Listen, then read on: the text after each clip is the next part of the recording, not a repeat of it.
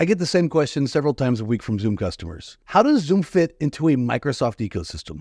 So in today's podcast, let's examine exactly how a Zoom platform fits into a Microsoft coexistence model. We're going to go through 7 different ways on how that happens.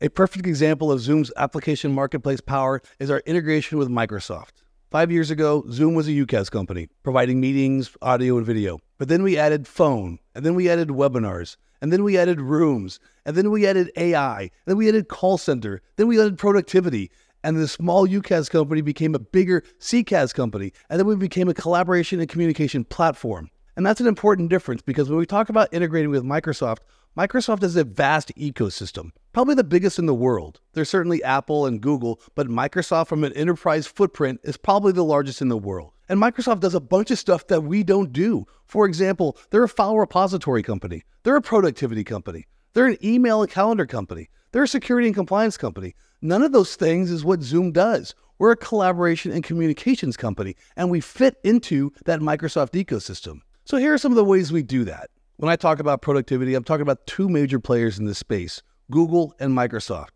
They make Google Docs and Google Slides. Microsoft makes Word and Excel. But how do we bring the power of those ecosystems into the Zoom platform? If you were to walk down the street with a Microsoft shirt and ask somebody, hey, name a product that Microsoft makes, I guarantee you they're probably not going to say SharePoint or Microsoft Purview. They're probably going to say stuff like Outlook or Word or Excel. And that's exactly what I'm talking about. We can now bring the power of Office 365 into the Zoom platform. And we can do that 2 different ways, with OneDrive and SharePoint. You're probably using SharePoint for your files for projects or teams, but you're probably using OneDrive for individual files, for presentations like PowerPoint. We can bring both of those into the Zoom client now with our productivity integration with SharePoint and OneDrive. Imagine being inside of the Zoom client and thinking to yourself, hey, I got to start an Excel document or a Word document. In the past, you had to leave the Zoom client, go to Word or go to Excel, create your file, save your file, upload your file into email or text or chat, and then send that file. You don't have to do that any longer. You can literally start Office 365 documents as well as Google documents inside of the Zoom application itself. Zoom users no longer have to leave the Zoom app to create Excel or Word or PowerPoint, even OneNote files. You can do it right from the Zoom client itself. Think about the productivity of the user. I'm in Zoom. I want to start a file. I just launch it right from Zoom. I create all my data in the files, and then I can just share that file with any of my users or teams or channels. And then everybody a part of those channels or everybody that gets one-on-one gets that file. Now 2 people can be in that file at the exact same time, co-authoring on that file and sharing that file. And I never had to leave the Zoom client to do it. That's the first way we can do it with productivity and the Office 365 suite of products. And by the way, I did mention Google. We can do all this with Google as well with our Google Drive application. If you're a Microsoft customer, you're probably utilizing Microsoft Exchange for your email platform. But Zoom can now integrate fully with Microsoft Outlook. Outlook is the window to look at Exchange. We can actually use Zoom to be the client that looks at Exchange. Now you can retrieve all your emails right from Microsoft Exchange using the Zoom client, allowing users to stay inside the Zoom client longer, being more productive. Imagine being able to read all your emails, reply to your emails, forward your emails, and never having to leave Zoom to do that. Sure, you can still go and use Outlook, that's fine, but staying inside the Zoom client creates more effective users. Not only can Zoom be your email client, but we can also be your calendar client, and we can synchronize that calendar with Outlook. Imagine being inside of Zoom and looking at your meetings for the day, and they don't have to be Zoom meetings, they can even be Microsoft Teams meetings or even lunch meetings. It doesn't matter because you'll be able to see your Microsoft Exchange calendar inside of Zoom. You no longer have to leave Zoom to go to Outlook to check your calendar. You can do it right there in the client. It's amazing. Earlier, we talked about Zoom Scheduler and how we're bringing that application to make scheduling meetings more effective. We could also bring that power into Zoom, utilizing the connection with Microsoft Exchange and the calendaring system. Lastly, we bring in AI Companion.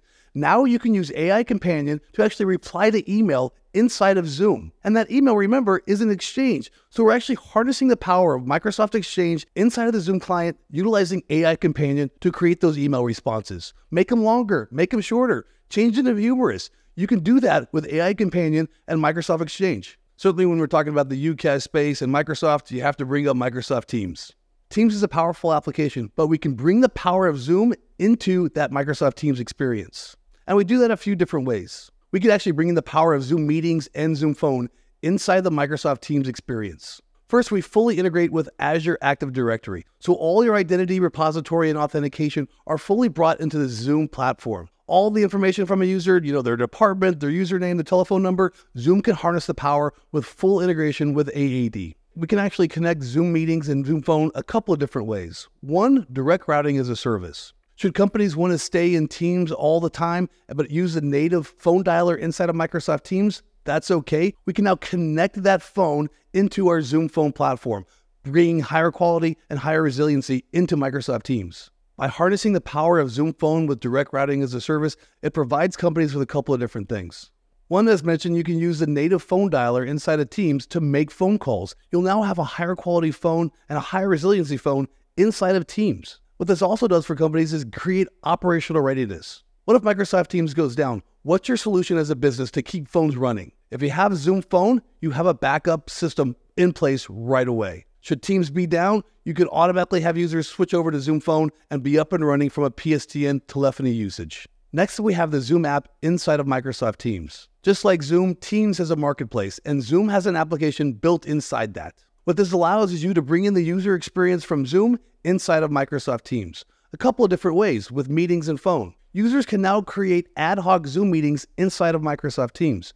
Users can actually create scheduled meetings inside of Microsoft Teams. Users can actually do one-on-one Zoom meetings inside of Microsoft Teams, or even create channeled meetings inside of Microsoft Teams using the Zoom platform. We can also bring in Zoom presence inside of Microsoft Teams. This is powerful because in the past, the two systems have never connected with presence before. Now imagine being a Microsoft Teams user and I pick up the Zoom Phone. Guess what? We're going to push that busy information across the platform. So now Microsoft Teams users will see that I'm on a Zoom phone call. Same with Zoom meetings. If I create an ad hoc Zoom meeting and now I'm busy, I can actually push that presence into Microsoft Teams. So Microsoft Teams users know that Patrick is busy on a phone call or on a Zoom meeting. Finally, Dynamics 365. If you're a Microsoft customer, you might be using Dynamics 365 as your CRM solution. Guess what? We fully integrate Zoom Phone and Zoom Contact Center inside of Dynamics 365. So when salespeople or support people are inside Dynamics 365 and need to make a phone call or receive a phone call, they don't have to leave that application to do it. Zoom is built right into the app to make those outbound calls right from Dynamics 365. Next is chat. In the past, Microsoft Teams users could chat with Microsoft Teams users, and that's it. Zoom Team Chat users can only text with other Zoom users, and that's it. No longer is that a restriction. We can now chat across platforms with our partner, Mio. Mio allows the connection between Zoom Team Chat and Microsoft Teams, so users can actually text and chat across platforms. And not only from a user perspective, but we can actually do it from a channel perspective. If you're a Microsoft Teams user or a Zoom user, you're probably part of hundreds of different channels. We can now synchronize those across platforms as well. So Susie in HR doesn't care if Ted and legal is in Microsoft Teams and she's in Zoom. I can now share information across platforms, chat information across platforms, as well as send reactions and emojis, even files. And files is an important part of the story because remember I told you earlier that now Zoom can integrate fully with SharePoint and OneDrive? Guess what Microsoft Teams uses as a file repository? You guessed it, Microsoft Teams uses SharePoint and OneDrive as well. So now we can actually send files across platforms. And that's a cool thing. We're actually not sending the file across the platform. We're actually sending a pointer to where the file is located on OneDrive or SharePoint. Now users from Zoom and Teams can actually seamlessly co-author on the exact same file regardless of what client they're in. Finally, we have whiteboard integration with Microsoft Teams.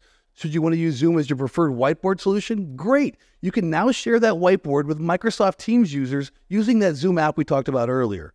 So those Microsoft Teams users can actually open up a Zoom whiteboard, co-author on that whiteboard from Microsoft Teams, and also users from Zoom can do the same thing. We're trying to make this seamless integration across both platforms so users have choice whether it's Zoom or Teams, but they can still stay connected and collaborate together.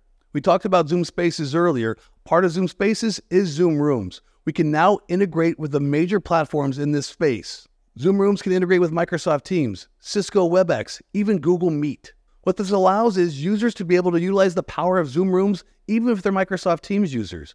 Microsoft Teams users can schedule meetings in a conferencing room. Even if it's a Zoom room, you'll be able to walk into that meeting room, see the join button, hit the join button, and join that experience right from a Zoom room, even though you might be using Microsoft Teams, and vice versa. Should you be a Zoom user and you want to use a Microsoft Teams room, you can do that too. We have this integration, it's called Direct Guest Join. And that's one way we integrate, but we also integrate dynamically. Say you're walking down the hallway and your boss invites you to a quick Microsoft Teams meeting and all you have is a Zoom room. Walk into the Zoom room, hit the Microsoft Teams button dynamically, enter in your meeting ID, and you'll be able to join that meeting right from a Zoom room. You can do that with WebEx as well as Google Meet. It's pretty powerful. The major driver for companies going from an E1 or an E3 to an E5 is security and compliance. And Zoom can take advantage of that upgrade as well. Think about this. We talked about SharePoint and OneDrive being the file repository inside of Teams. We also talked about it being a file repository inside of Zoom. Utilizing the Microsoft File Repository solutions, you can now apply all of your Microsoft Purview solutions, such as DLP, e-discovery, information barriers, and data lifecycle, to all those files inside of Zoom or Microsoft Teams. What if you had a DLP policy that says, hey, all financial information is not allowed to be sent, like ABA routing numbers or credit card numbers? And since you're using SharePoint as a file repository, all those DLP policies will apply to all the files inside of that SharePoint site. And since Zoom is using that SharePoint site for a file repository, that DLP policy will apply to Zoom. So for example, say Bob in accounting creates an Excel spreadsheet, accidentally puts a whole bunch of customer credit card information in it and tries to send it in Zoom. Not going to happen. Microsoft Purview will see that policy get hit because it's trying to send an Excel file inside of SharePoint. And therefore, all those policies that you have in Microsoft Purview apply to all those files inside of Zoom. Same thing with e-discovery and email. Since we're using Zoom to connect to Microsoft Exchange, all of those policies from Microsoft Purview that are e-discovery policies apply to Exchange on the email side. So therefore, Zoom will honor all those policies inside of the Zoom client. Another great way to take advantage of upgrading from your E3 to your E5 using the power of Zoom. And finally, Azure integration. We talked about using Azure Active Directory integration with Zoom, but we're going to expand upon that. All the apps I've talked about today are actually stored in an enterprise application folder inside of the Azure. We apply permissions to all the Zoom apps inside of Microsoft using Graph API. When users integrate Zoom with Microsoft, we can actually take advantage of SSO or single sign-on, as well as all authentication inside of the Zoom platform using Azure. And since we're using AAD for all of our profile, we can take advantage of all that by using all that rich profile content from Azure and bring it inside of the Zoom client. So when you want to chat with somebody or call somebody, you can pull up all their information using our Azure integration. And finally, if you're using Intune for MDM or mobile device management, guess what we have? We have a Zoom app especially for Intune. Now companies can utilize the power of Intune and push out Zoom and completely control that Zoom experience on a mobile device. That was a lot of information, but I hope it clarifies exactly how a Zoom platform can fit into a Microsoft ecosystem with a coexistence model. My name is Patrick Kelley, and I am a Zoom Distinguished Architect. I am not a figurehead or a spokesman for Zoom, but I do love to talk about cool technology, and a lot of times that has to deal with Zoom. And if you like videos like this, please follow me on LinkedIn or subscribe to my YouTube channel. Have a great day.